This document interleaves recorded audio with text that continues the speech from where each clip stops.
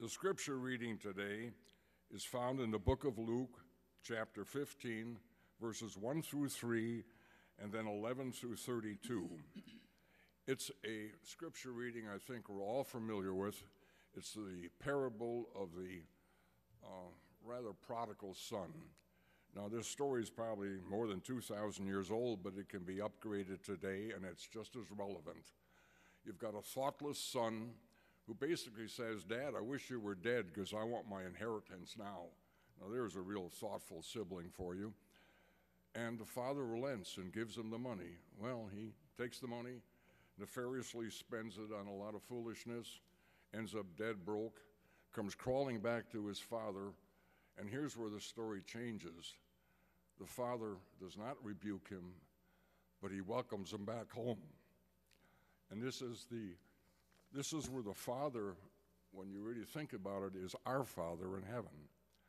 And he's always willing to forgive a sinner who repents. And this is the parable that we're about to read to you today. Now, all the tax collectors and sinners were coming near to listen to him. And the Pharisees and the scribes were grumbling and saying, "This fellow welcomes sinners and eats with them." So he told them this parallel. Then Jesus said, "There was a man who had 2 sons. The younger of them said to his father, 'Father, give me the share of the property that will belong to me.' So he divided his property between them. A few days later, the younger man gathered all he had and traveled to a distant country. And there he squandered his property by dissolute living. When he had spent everything, a severe famine took place throughout that country, and he began to be in need. So he went and hired himself out to one of the citizens of that country, who sent him to his fields to feed the pigs. He would gladly have filled himself with the pods that the pigs were eating, and no one gave him anything. But when he came to himself, he said, 'How many of my father's hired hands have bread enough and to spare? But here I am, dying of hunger. I will get up and go to my father, and I will say to him, Father, I have sinned against heaven and before you. I am no longer worthy to be called your son. Treat me like one of your hired hands.' So he set off and went to his father. But while he was still far off, his father saw him and was filled with compassion. He ran and put his arms around him and kissed him. Then the son said to him, 'Father, I have sinned against heaven and before you. I am no longer worthy to be called your son.' But the father said to his slaves, 'Quickly bring out a robe, the best one, and put it on him. Put a ring on his finger and sandals on his feet. And get the fatted calf and kill it. And let us eat and celebrate. For our son of mine has dead and is alive again. He was lost and is found.' And there began to celebrate. Now his oldest son was in the field, and when he came and approached the house, he heard music and dancing. He called out of the slaves and asked what was going on. The slave replied, 'Your brother has come, and your father has killed the fatted calf, because he has got him back safe and sound.' Then he became angry and refused to go in. His father came out and began to plead with him. But he answered his father, 'Listen, for all these years I have been working like a slave for you, and I have never disobeyed your command. Yet you have never given me even a young goat so that I might celebrate with my friends.' But when his son of yours came back, who has devoured your property and with prostitutes, you killed the fatted calf for him." Then the father said to him, 'Son, you are always with me, and all that is mine is yours. But we had to celebrate and rejoice, because this brother of yours was dead and he has come to life. He was lost and now has been found.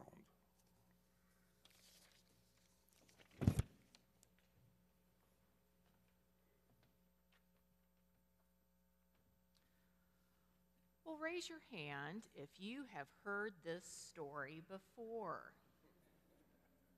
Okay. Raise your hand if you have heard it more than 5 times in your life. And now raise your hand if you've heard this story so many times that you have completely lost count of how many times you have heard it. All right. Well, a couple weeks ago, I took some time off, and my husband Rod and I drove down to the Flint Hills for a few days, and we headed out late one morning from our home up north, and the route was very familiar. 237, past Lake Perry, down to Highway 24, west on Highway 24 to 75 south to 70. And I have taken that road so many times, I have lost count. Well, I was very relaxed because, hey, I was on vacation. And it was the middle of the day, and Rod was driving, and I've seen all that stuff before, so I started to fall asleep. Well, that wasn't a whole lot of fun for Rod, so he said, hey, why don't you see if you can pay attention and see if you notice anything you haven't seen before? Well, okay, challenge accepted.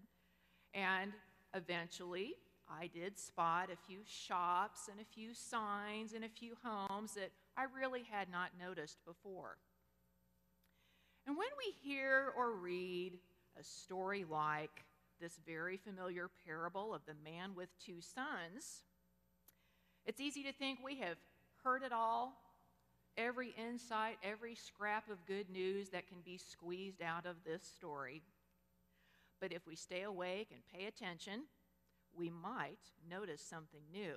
And here are some things that got my attention as I paid attention this week to this story.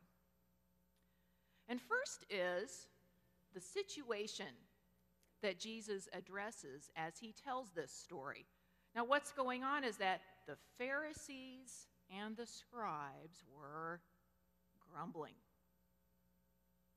Why? Because Jesus welcomes tax collectors and sinners and eats with them. And I think when we read the Gospels, we hear the phrase Pharisees and scribes, and we think bad guys, opponents who give Jesus a hard time. We don't have sympathy for the Pharisees and scribes, but the Pharisees were actually very faithful, very God-fearing teachers and interpreters of the law. They didn't hate Jesus. They were fascinated with him. They loved engaging him in conversation. One of my New Testament professors always liked to remind us in seminary that if Jesus had been part of any organized group back then, he would have been a Pharisee. He would have fit right in. And the phrase tax collectors and sinners is another phrase that has kind of lost its punch down through the centuries.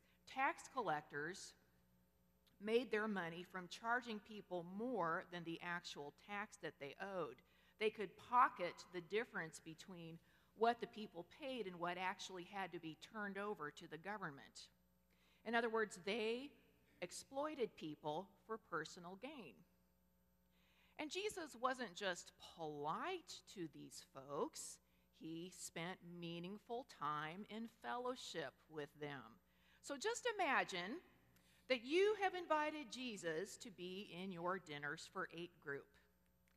But instead of accepting your invitation to dine with a lovely group of compassionate, law-abiding Presbyterians, Jesus goes and has dinner with some of the parents who were caught up in the college admissions scandal, and the guy who sells weed at the middle school, and a couple of human traffickers, and hey, let's just throw Harvey Weinstein in there too.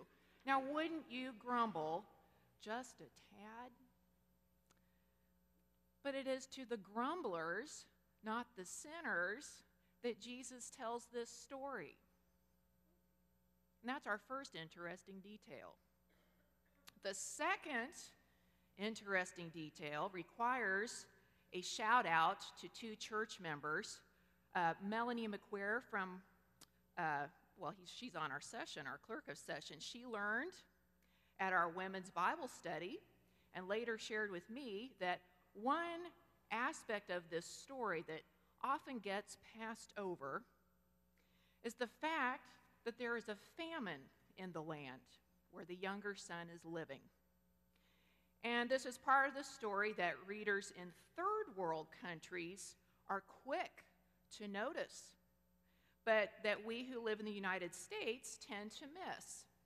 For us, famines are something we read about that happen to people far away. And so my second shout out is to Joe Mumford, who loaned me the book, The Indifferent Stars Above by Dan Brown.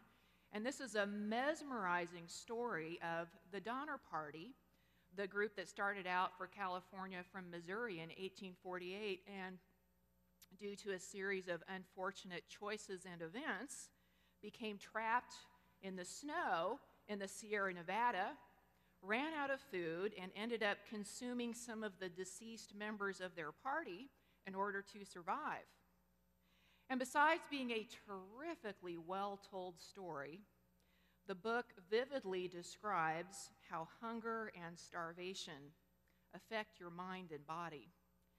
Basically, when you are desperate, you find yourself doing things that you never imagined that you could do.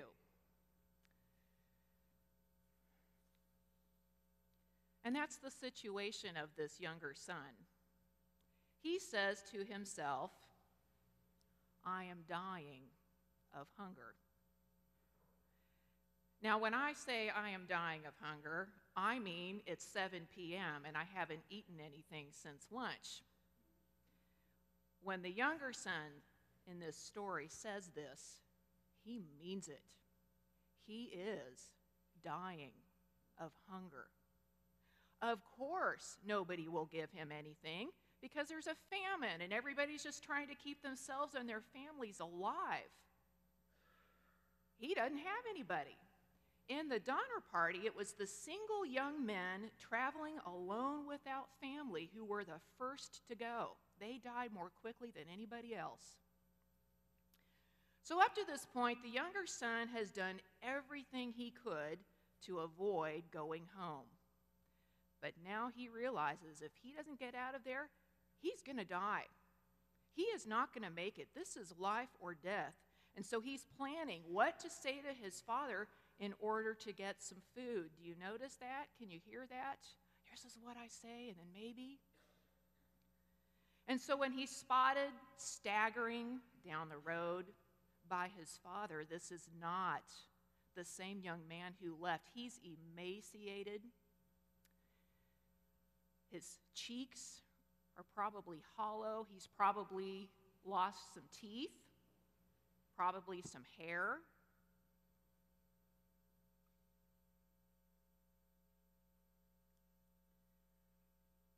Just imagine being a parent and seeing your child in this condition. Which brings us to a third thing that we might notice in a fresh way as we hear this story. The father never actually says anything to the younger son, but he instructs the servants to throw a party, saying, "The son of mine was dead and is alive again. He was lost and is found." He'll say the same thing a little bit later to his older son. He was dead. And aren't those just the best stories? The ones where their beloved is thought to be dead or hopelessly lost, but then they come back. Wesley in The Princess Bride, the two dogs and the cat in Homeward Bound, The Incredible Journey, Aslan and the Lion, the Witch, and the Wardrobe, Castaway, Rip Van Winkle, The Odyssey, Persuasion. That could be a good party game. See how many stories you can list, which build on the theme that when all hope is gone, the loved one returns. And speaking of parties, The older son is not in a party mood. No, he's not. To his father, he says, and this is the fourth observation, when this son of yours came back. The older brother can't bring himself to call the younger son his brother. One night, I was driving home from church down 8th Street, getting ready to head on to the on-ramp on I-70 East, and I was at the stoplight at 8th and Monroe, and Monroe is a one-way street. You're only supposed to go south on Monroe. Well, as I'm crossing Monroe, bearing south to get onto the on-ramp, here comes a car driving north. They're going the wrong way. And the driver of this car starts honking at me as if I've done something wrong. So the driver was not only going the wrong way, they didn't even know they were going the wrong way, and consequently, they behaved like a jerk. And that's what this older son is doing by talking this way to his father and cutting himself off from his brother. In doing so, he becomes the one who is lost. And so the fifth and final detail for today is the way the father has to step across the doorway and out of his house not once but twice. Once for the younger son, once for the oldest. And now we know that the younger son had planned to ask his father to treat him like a hired hand instead of a son, but the father won't even let him get the words out. And the father also corrects his older son, saying, we had to celebrate and rejoice because this brother of yours, was dead and has come to life. The father reminds each of his sons, this is a family. We're a family. The party is not complete without the whole family. We're on the home stretch now with our current sermon series. Next week we have John Haspels in the pulpit to bring us a message about his time as a mission worker in Ethiopia with his wife Gwen. We'll wrap things up on Palm Sunday and then start something new after Easter. But today, we remember again our mission statement. Say it with me: loving God, loving neighbors, and living with purpose.